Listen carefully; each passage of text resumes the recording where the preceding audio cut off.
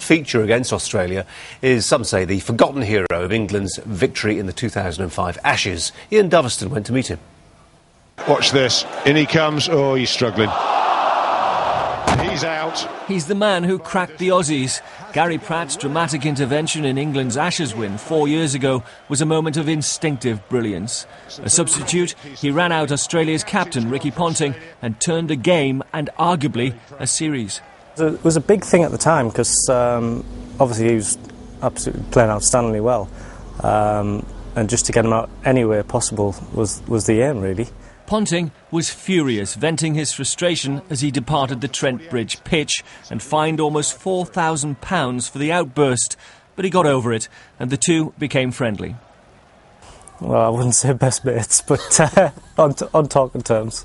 I had a chat, had a beer in the dressing room after the test match at the Oval, and he gave me a pair of boots and signed a photograph, and he's a really nice guy. And in fact, he gave Pratt 2 pairs of boots. On the left, the ones he was wearing at the time of the famous run-out have been valued by an auctioneer recently at £10,000. And then there's the picture of Pratt and his teammates Ponting signed.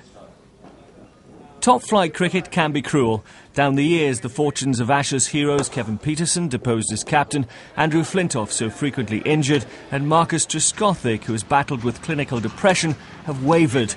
Pratt, still only 27, scaled the heights and rode that victory bus alongside those well-oiled Ashes luminaries, but subsequently left Durham for minor counties cricket with Cumbria and can be found these days doing net practice in Bishop Auckland. He has fond memories. Not a lot of the lads were expecting many people, and then the bus kind of went round the corner and it was absolutely mayhem. And just great for the nation, and got the nation hooked on cricket, which is a great thing. He'll watch his old mates with interest this summer, in particular those key men, Pietersen and Flintoff.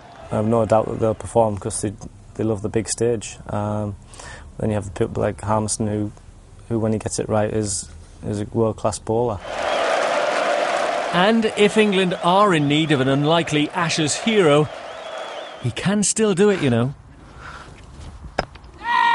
Ian Doveston, Sky News.